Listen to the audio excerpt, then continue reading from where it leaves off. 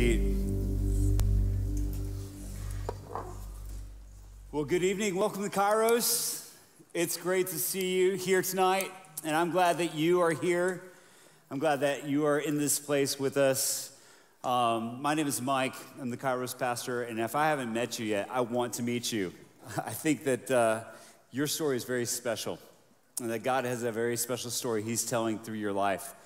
And if you're here tonight, we think that that's something that's not something that just happened on blind chance or through random accident, but that God is telling a story through you, and we want to be a part of it. And so one of the best things you can do is just to say hi. You can say hi to us after the service, right down front here. Some of us are going to be here after the service. There's also going to be some people in the back, but don't leave without meeting somebody, because these kinds of relationships change people's lives. Now, tonight, if you got a copy of the scriptures, why don't you open it to Matthew chapter 9.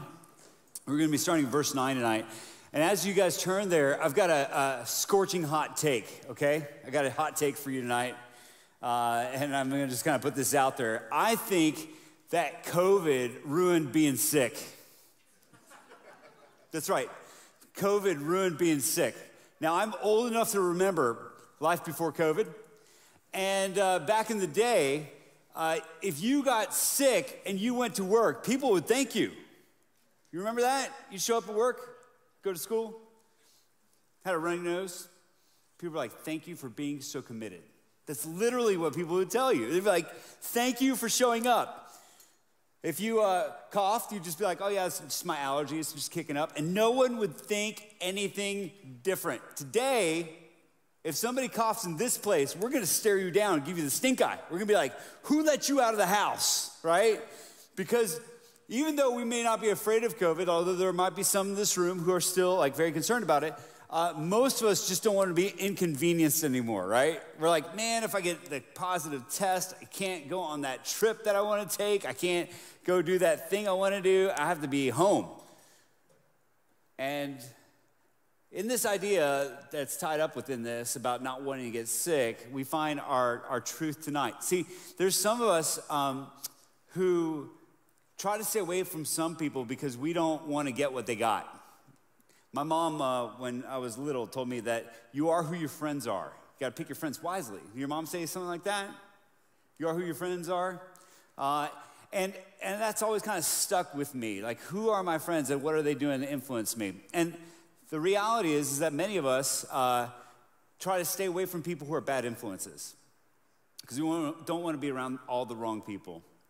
But tonight we're going to find that Jesus does something different, that Jesus treats people who are different than him with great care and compassion. He runs to them. And as we kick off this series, Jesus, Friend of Sinners, I want you to fall in love with Jesus in a new way. I want you to experience Jesus in a new way. I want you to get closer to Jesus as we see how he pursues people who the world says aren't good enough to come to church. Here's something I hear from you guys sometimes, okay? This is something I hear, true story, is that if I went to church, the roof would fall down on me. I don't know why people think that or say that. I think some of it has to do with feeling like we're not good enough to come to church. I don't know if you've ever felt that way. But tonight, we're going to look at some people who definitely felt that way. So in Matthew chapter 9, let's read the text together. Let's read right here out of the scriptures. Matthew 9, verse 9 says this. As Jesus went on from there, he saw a man named Matthew sitting at the toll booth. And he said to him, follow me. And he got up and followed him. And while he was reclining at the table in the house, many tax collectors and sinners came to eat with Jesus and his disciples. And when the Pharisees saw this, they asked his disciples, why does your teacher eat with these tax collectors and sinners? Now, when he heard this, he said, it is not those who are well who need a doctor, but those who are sick. Go and learn what this means. I desire mercy and not sacrifice, for I didn't come to call the righteous, but sinners. Now, a couple quick observations here as we look at this text. The first is that Jesus picks all the wrong people. He picks all the wrong people. So our story starts with Jesus walking through the streets of Capernaum. He sees a man named Matthew who's working. Matthew is a tax collector. And he's not just any kind of tax collector. He's a moches. Now you may go, I don't know what that means. What that means is that he's a tax collector who taxed boats. He taxed anything that came off a ship. And as Jesus is walking by, he says, Matthew, I want you to follow me. And Matthew hears Jesus' invitation and leaves behind tax collecting. Now, Matthew's the wrong kind of guy, okay? And the reason why he's the wrong kind of guy is because he has chosen to take up the most despised job in all of Israel. He has chosen to work for Rome. And the Romans were cruel overlords. They're occupying forces. Jesus lived in occupied territory. And Matthew turned his back on his people and began to tax them. Now, I know tax season's coming up right now. Some of you are filing your very first taxes. You're terrified that they're going to come get you if you don't fill them out right, all right? Some of us have been doing taxes for years, and we just hate this time of year. We're just hoping for an extension. We're just like not wanting to go through the whole process. We hate this time of year. In Jesus' day, the tax collectors would charge whatever they wanted. And this is where it got awkward. Matthew was someone who taxed Jesus' best friends. Remember Peter, James, John? What are they? They're all fishermen. And who's the guy who asks them for the tax? It's Matthew. And Jesus looks at Matthew and says, follow me. Now, if you remember the story of Peter being called into Jesus' service, you will remember that this is the exact same phrase that Jesus uses to ask Peter to be his disciple. Jesus says, follow me. And Peter leaves behind his family business of fishing and becomes a disciple and follows Jesus. Jesus uses the exact same language for the good guys and the bad guys. He picks the wrong people. Now, Matthew is so overwhelmed by this invitation by Jesus that he goes to his house and throws a party. In fact, there's a parallel passage in Luke chapter 5. You don't have to turn there tonight. But you find that Matthew throws a huge rager for all of his buddies.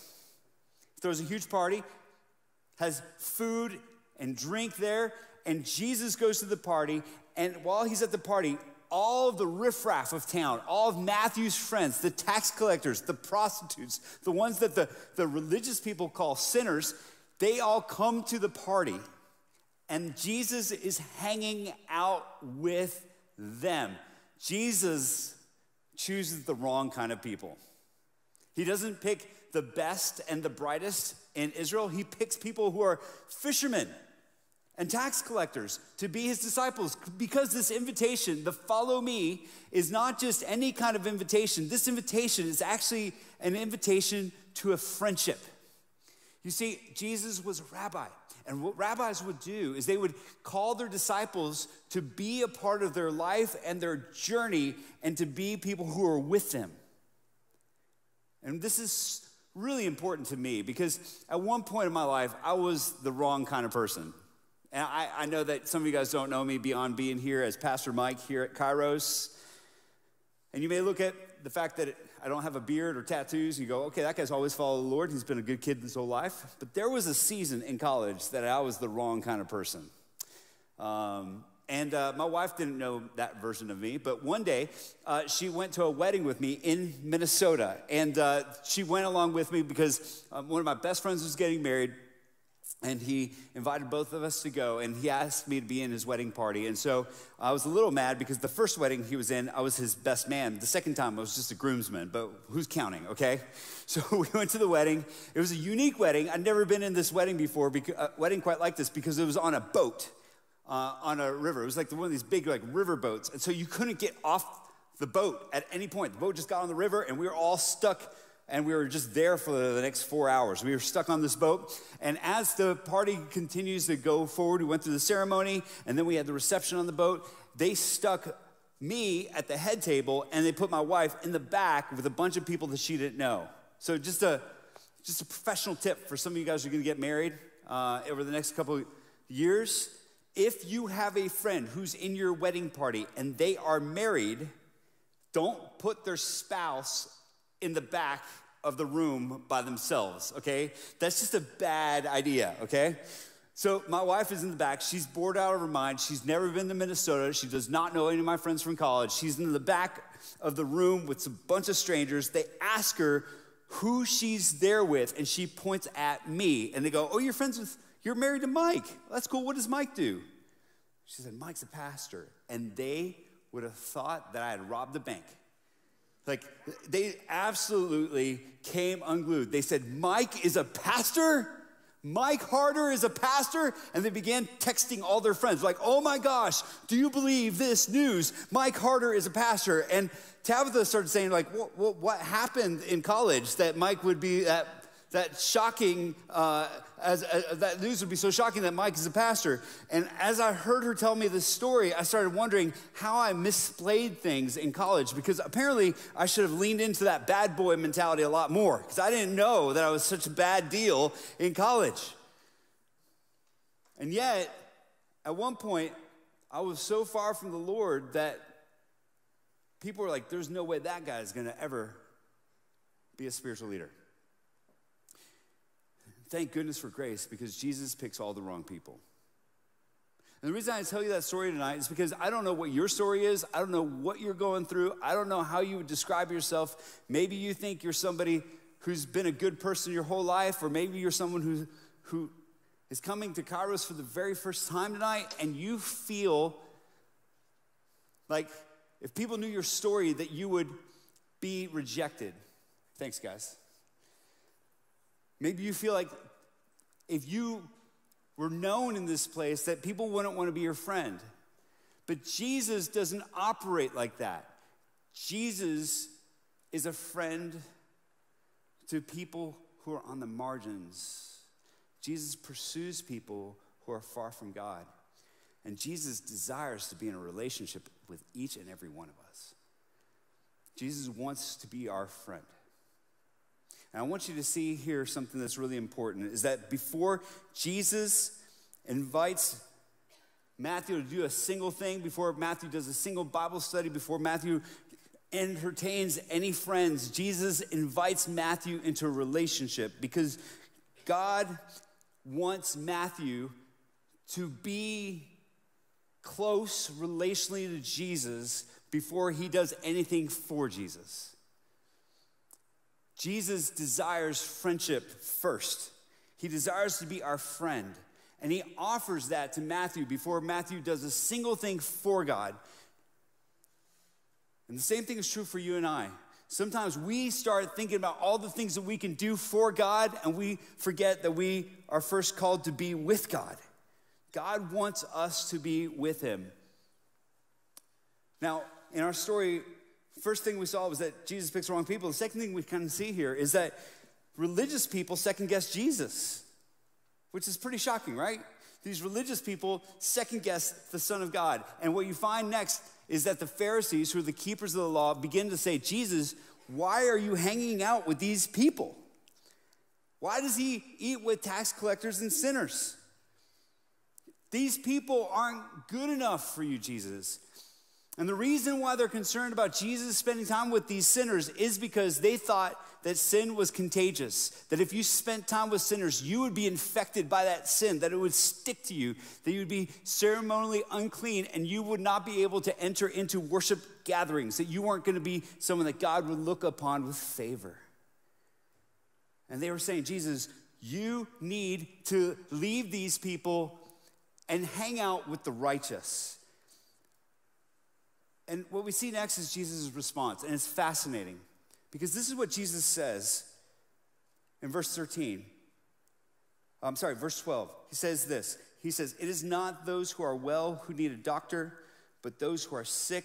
Go and learn what this means. I desire mercy and not sacrifice, for I didn't come to call the righteous but sinners. Now, I have this blackboard up here because I want you to see something here that's important. So what Jesus does here is he does something that a first century Jew would do. He communicates a truth by saying two similar statements, and then he has the interpretation for it between them. So what we see here is we find Jesus saying this. He says, I did not come for the well.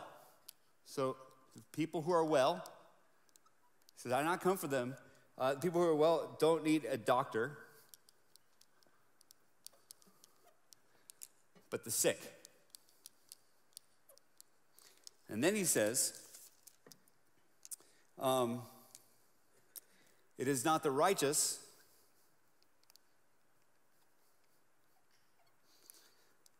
that I've come, but the sinners.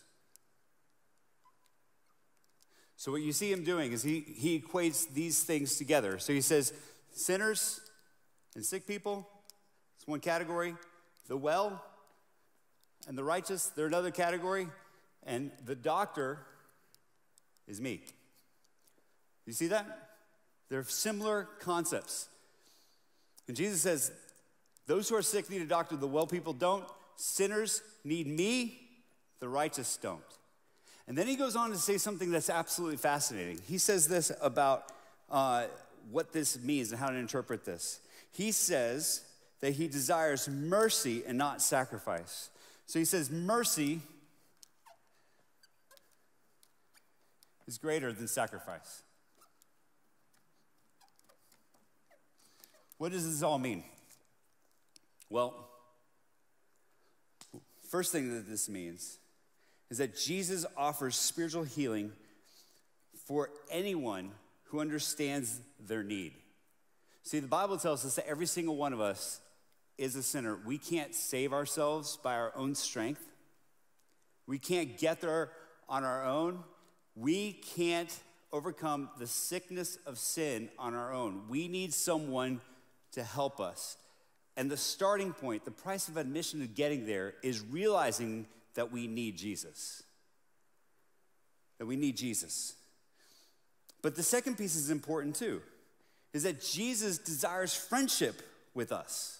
And this is an insane statement.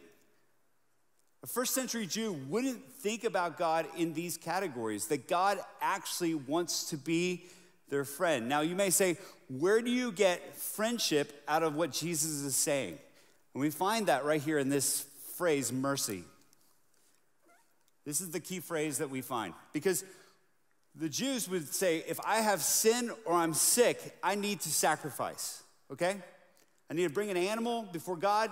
That animal will be killed on my behalf, and then me and God are good. But Jesus says, I've got the sacrifice covered. I am the sacrifice. What I want is I want you to understand this concept of mercy. Now, we got to do a little bit of work here. So Hosea chapter 6, verse 6, you might see that in your Bibles. If you look in the margins of some of your Bibles, you might see that. Hosea 6, verse 6 is actually what Jesus is quoting. And because he's speaking Aramaic, he's not saying the word mercy. He's saying the word chesed, which is the Hebrew word for God's covenant loyalty, which carries with it the idea of deep, abiding friendship. A covenant relationship between two entities. The closest example that we can find of this is marriage.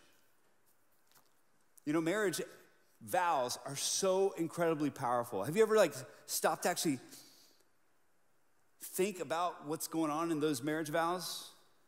Because what you see when you see two people come together to proclaim their love for each other and to take these vows is they're saying, no matter what, we're gonna be for each other. Even when we're rich or when we're poor. When gas prices are $6 a gallon or $2 a gallon, we're in it together. When we're healthy or when we're sick, we're not going anywhere. We're in it forever. That's the kind of friendship and the kind of loyalty that Jesus is saying that he wants from his people. He's saying, I want that kind of friendship, not physical sacrifice. I want you to be someone who's my friend, and that's what I'm offering to you. Relational friendship. And God is offering that to every single one of us in this room. See, sometimes we think about God and we think about him as a overlord or a cosmic boss or someone who's absent or some kind of commander, but we don't think about him as our friend. We don't think about him as a friend where he wants to be known. But the truth of the gospel is that God's plan to change the world is friendship. And that's what he tells his disciples on the last night of his life. He says, you're no longer my servants, but now you are my friends. Jesus wants us to be with him before we do anything for him. He desires us to be close to him and to be his friend. And Jesus isn't just someone who lived a long time ago. What I'm so reminded about when I think about Jesus is that he is someone who's present and active and in the moment that we're in. He's here. He wants to be that kind of friend for you. He wants to have that kind of loyalty and affection and relationship with you. But often what we do is we say, God, I'm just going to serve you, and that's how I'm going to express my friendship. But Jesus just wants your presence. He wants you to just pursue his face and to know how good he really is. So tonight, I think we have to reflect on what this means for us, okay? Some of us think that we are pretty good at following Jesus because we're good at doing a lot of things. We're good at going to church. Man, every time the doors are open, we're there. I mean, you guys all get a gold star tonight. You guys came when it was raining, right? You're like, we're good at going to church and church activities. But sometimes we're so good at doing those things that we don't slow down enough to actually be with God. Some of us are really good at caring for other people.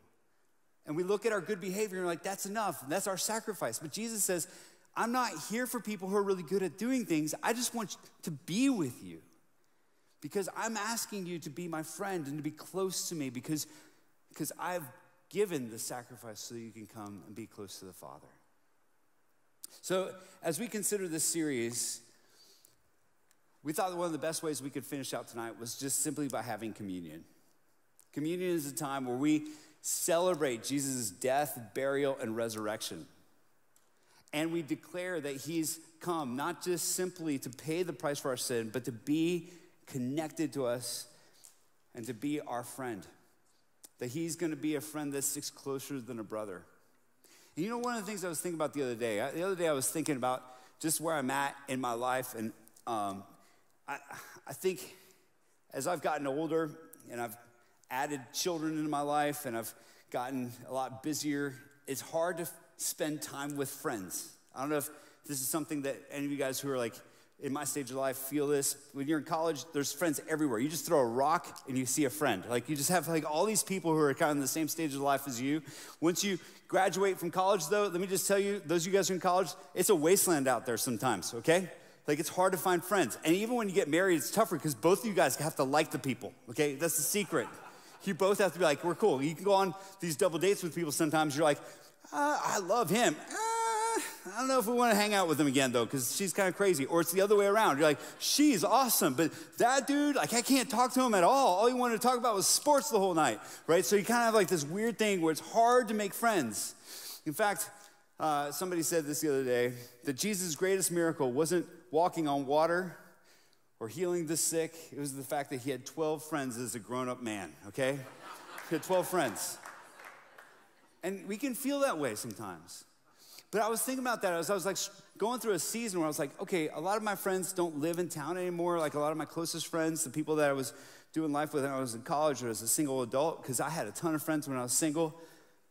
And now, like, my kids rule my life. Like, who are my friends? And I realized that the longing that I had, the deepest longing of my heart to have a friend is ultimately just an arrow towards Jesus. See, all of us sometimes feel like we've been let down by people who we thought were our friends. They talked bad about us, or they were different when they're with other people than they were with us, or they left us behind. And we've been let down by friends, but Jesus is the friend who will never leave us. And investing in that friendship by actually spending time with them every day, by slowing down sometimes and not putting anything on the calendar other than just spending time with Jesus is the best investment of our time, to press deeper into this friendship with Jesus. And so tonight we're going to take that time, we're just going to start there by just being still enough to talk to him, okay? So we're going to have communion. I'm going to invite the communion team to come up front. I'm going to ask our band to come up too. And one of the things we do around here is something we call 120 seconds. 120 seconds is simply 2 minutes where we're still and we reflect on the message and the heart behind it. And tonight, our 120 seconds is going to be a time that we're going to take right before we take our time of communion. And our time of communion is a time where we remember Jesus' sacrifice for us. Jesus said this, he said, no man has any greater love than to lay his life down for his friends. And that's what Jesus did. He had his body broken for us. He was the sacrifice so we could be friends with God. And we celebrate that when we take the juice, which is a symbol of his blood, and we take the bread, which is a symbol of his body, which was broken for us. And tonight, if you're a Christian, we invite you to come and partake of these elements. The band's gonna play, and we're gonna invite you to come to these stations. We have stations all across the front here. Got a couple stations in the back. And I know it's gonna get a little awkward because you're gonna probably run into some people and you may kind of like have to mill around a little bit. But we wanted this to be something personal where you can come to a person and receive the elements, then take them back to your seat and take them when you're ready. And when you do it, I want you to reflect upon Jesus and his friendship that he's offering you. For some of you, you've never said yes to it. You've never said yes to God's friendship. And tonight's the night you can do that. How do you say yes to God's friendship? Was simply hearing his call, the same call that he said to Matthew, which is to follow me. You don't do that by saying a magical prayer. You simply say, I'm just gonna do whatever Jesus wants me to do next. That's what it means to follow Jesus. And for some of you, you've never heard following Jesus explained like that because you thought it was just being a good person. But Jesus is inviting you to be with him before you do anything for him. So as we take this time of 120 seconds, I got two questions for you. The first one is, how are you doing with Jesus and his friendship? Are you so busy that you've neglected that friendship? And what needs to change so you can spend time with them? And the second question I want you to wrestle with tonight is simply this. Are you doing things for Jesus or are you with Jesus? Make no mistake, when you're with Jesus, you start doing things with him, but you gotta do that piece first. And your life is too precious to waste it doing other things. Let me pray. Jesus, thank you. Thank you for every precious person in this room. They are beloved. They are seen. God, you know their story. You know their hurt. You know their stuff. And you look at them and you go, follow me. Whether they're righteous in their own eyes and they've done everything right, but they still need a Savior, or they have done all the things wrong and they realize that even though they've done those things wrong, you love them anyway. May we all just say, Jesus, our answer to you is yes, I want the friendship. And I want to be with you. So as we take this 2 minutes to just be still, will you just let us know how much you care for us?